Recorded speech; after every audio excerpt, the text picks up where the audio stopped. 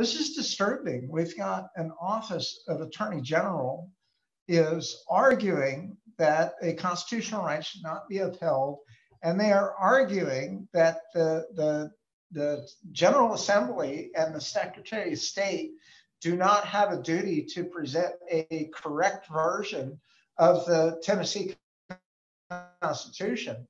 So this is just really astounding to me that the Office of Attorney General would make these arguments. But I'm going to share my screen, and I'm going to show you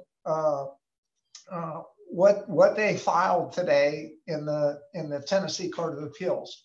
So I'm going to put two documents up here. This one on the right is my appellant's brief, and the one on the left is the appellee response. So first thing I'm going to show you, this is the appellee response, and you can see this was by Herbert Slattery III. He's the Attorney General, and then there's Andre Blumstein. She's the Solicitor General, and then Janet Kleinfelter is the Deputy Attorney General. So I'm guessing these are some pretty hard hitters from the Tennessee government that are weighing in my case. Here's the first disturbing part is they're restating my issues on appeal. So you can see here in item 1, they're saying whether the trial court abused its discretion in denying my writ of mandamus.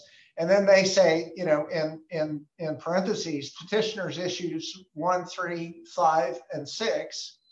And then whether the trial court declined to rule on petitioner's challenge of constitutionality of judicial legislative rules.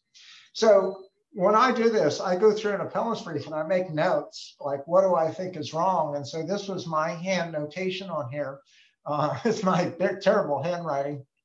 But they explicitly ignore the issues that I presented on appeal. And this is what attorneys do, is when they don't want to respond to you or they don't have a response, is they ignore the issues. So here's my actual statement of issues. Was I denied due process as a result of gross procedural rules? Whether the appellees and their counsel can falsify evidence and make false statements to a chancery court with impunity. And they falsified evidence in my case, it's proven.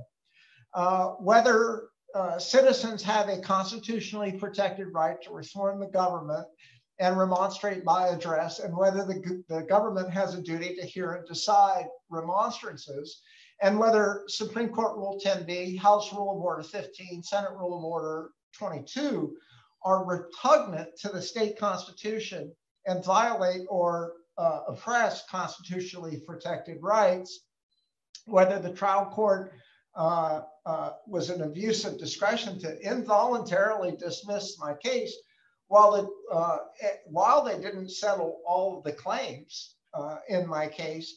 And most importantly, out of all of this is, does the state government have a duty to present the correct version of the Tennessee Constitution? So right here, number 6 issue on appeal for me is whether the government has a duty to present a correct version of the Tennessee Constitution to the public.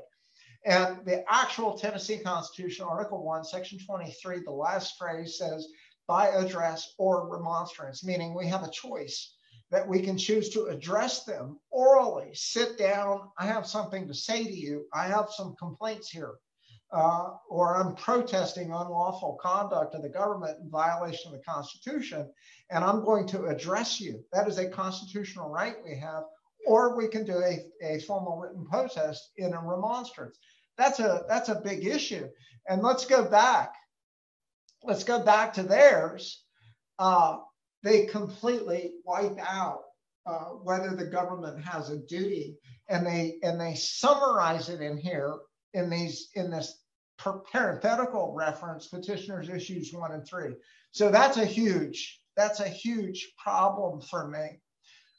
As we go down through their brief, here's another thing I have a problem with, is they say that John Gentry is a citizen and resident of Goodlettsville, Tennessee.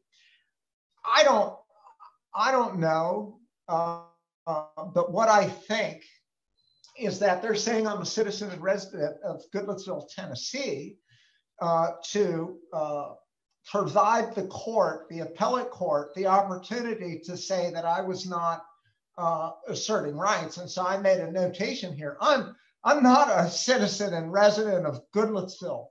I'm a citizen of the state of Tennessee, and I'm a citizen of the United States, and I'm entitled to all the protections.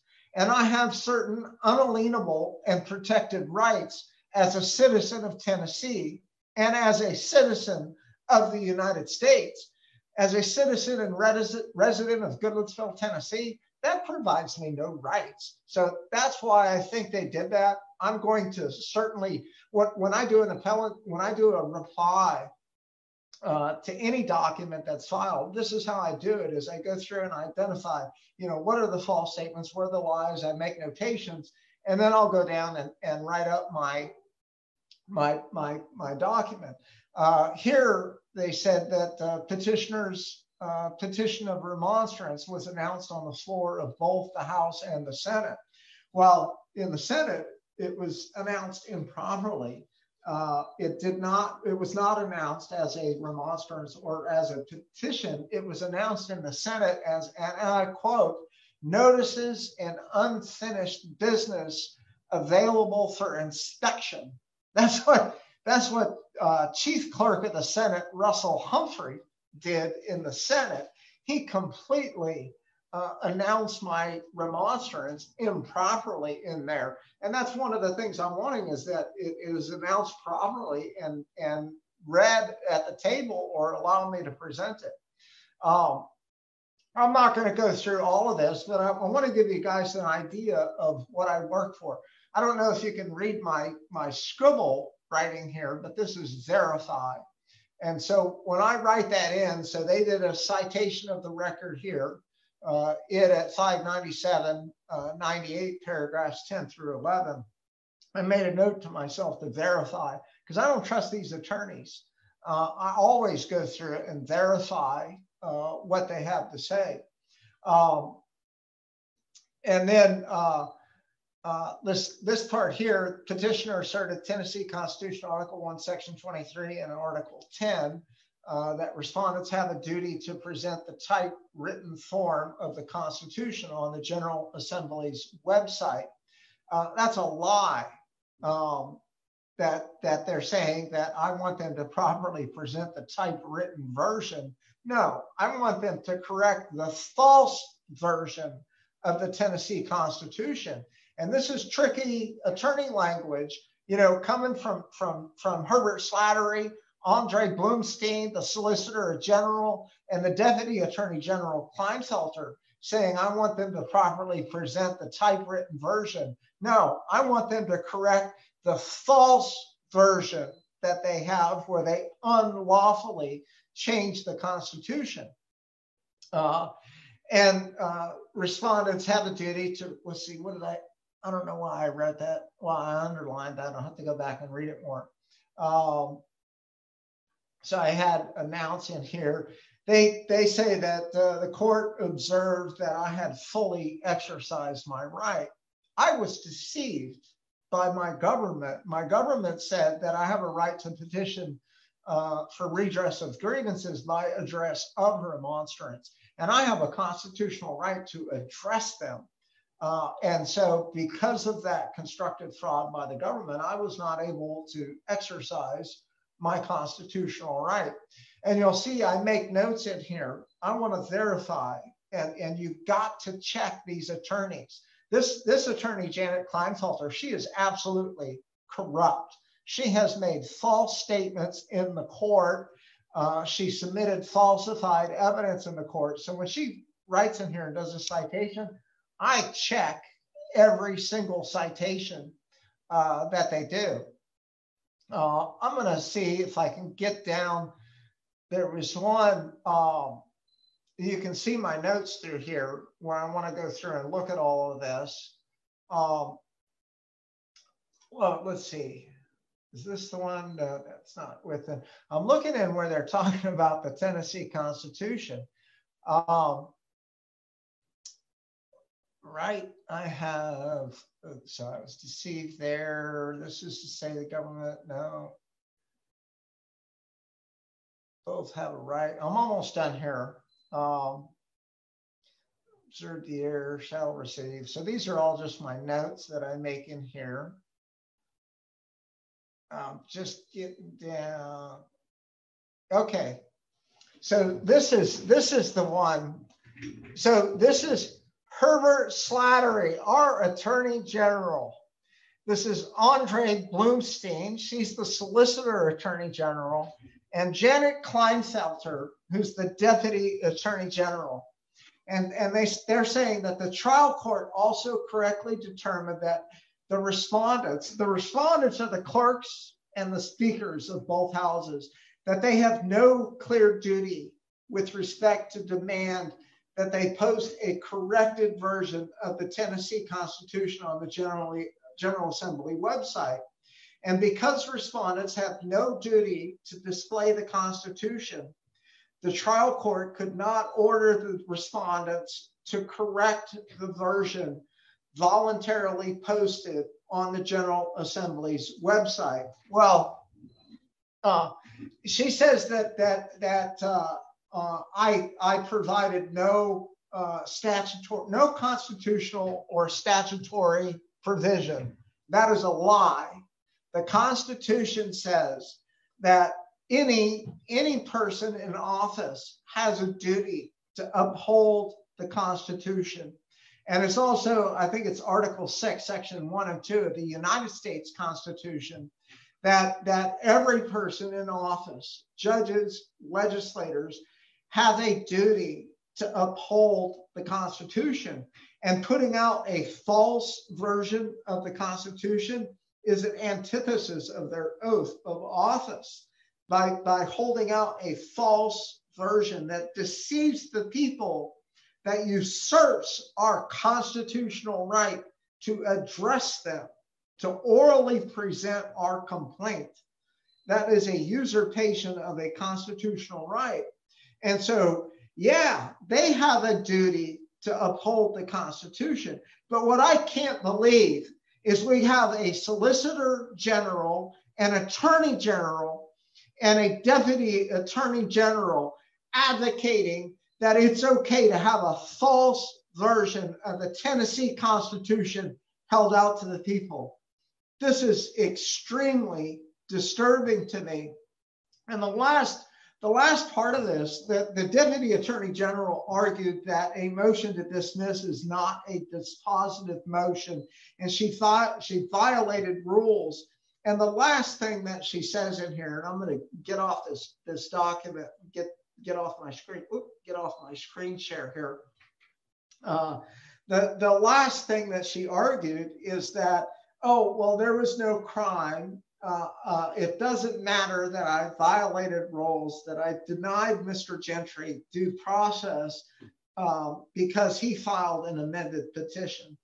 And it doesn't matter that I falsified a counterfeit version of Mr. Gentry's petition of remonstrance because, well, he filed a corrected version. This is the same argument as to say that, well, yeah, that guy stole that car, but the cops got it back. So no harm here. The cops got the car back. So, you know, we're not going to prosecute this guy for grand theft auto. It is ridiculous. So I wanted to share with you guys tonight.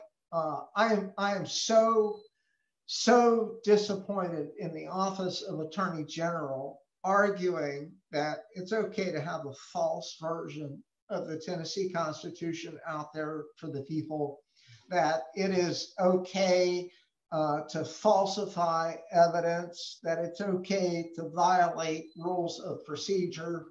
and how they changed my issues on appeal and try to summarize them. It's deceit, you know. It's fraud on the court. It's deprivation. It's conspiracy to deprive due process. These are all federal crimes that are being committed by the Office of Attorney General. And since Herbert Slattery put his name to this, our Attorney General is conspiring to deprive rights. Our Attorney General is putting off his signature that it's okay for the Tennessee General Assembly and Secretary of State to hold out a false version of our Tennessee Constitution. That's what Herbert Slattery is doing. And I have to say it, I think he's a criminal. I think that Herbert Slattery, our Attorney General, is conspiring to deny due process in violation of 18 U.S.C. Section 241 or 242. And the same is true of Andre Bloomstein. You know, are they above the law? Probably. Am I going to try to hold them accountable to the law? Absolutely. I will take this matter to the President of the United States, to the United States Congress. Will I be ignored? You know, is the Republic gone? Probably. But I'm going to try. I am not going to accept an Attorney General, a Solicitor General, and a Deputy Attorney General saying it's okay for the Secretary of State and General Assembly to hold out a false version of the Tennessee Constitution. I'm not okay with that. And citizens should not be either. So I used to get angry when I got stuff like this because they wouldn't file it if they didn't think that the Court of Appeals was going to uphold the decision. So all of this is just to create the appearance of due process without actually providing due process. It's all conspiracy to deprive rights under color of law. The state of Tennessee has clearly forsaken its Republican character in violation of Article 4, Section 4, that the United States shall guarantee every state a Republican form of government. So I used to get angry at this stuff. I don't. It's just making a record. It's gathering evidence, and hopefully at some point, you know, the people will unite and say, we're tired of this corruption. We're tired of these legal professionals making false arguments. We're tired of our rights being violated. And when we come together as a people, assuming that the United States government will not uphold the Constitution, we're just in for more of the same and more unlawful conduct of our government. And we need to take a stand. So I just wanted to share that with you guys tonight. Thank you for taking time with me. And I will keep you posted on this case as it progresses. So, excuse me. Thank you guys. Have a good night. God bless, Godspeed, and in God we trust.